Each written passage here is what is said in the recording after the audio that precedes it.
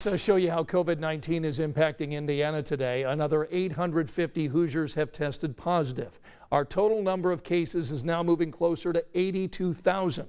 2,954 Hoosiers have now died from COVID-19. And there has been a slight increase in recent days, so we do know the health experts are going to be watching that closely.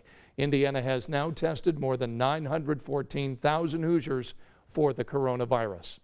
COVID-19 cases are growing rapidly at the University of Notre Dame. Positive cases, in fact, have more than doubled over the last 24 hours.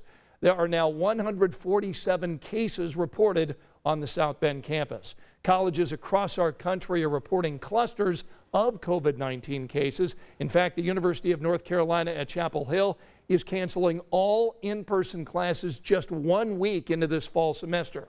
All students there will now learn virtually starting tomorrow. Many of the students will be packing up and heading home after a weekend of packed parties that caused school to reverse course.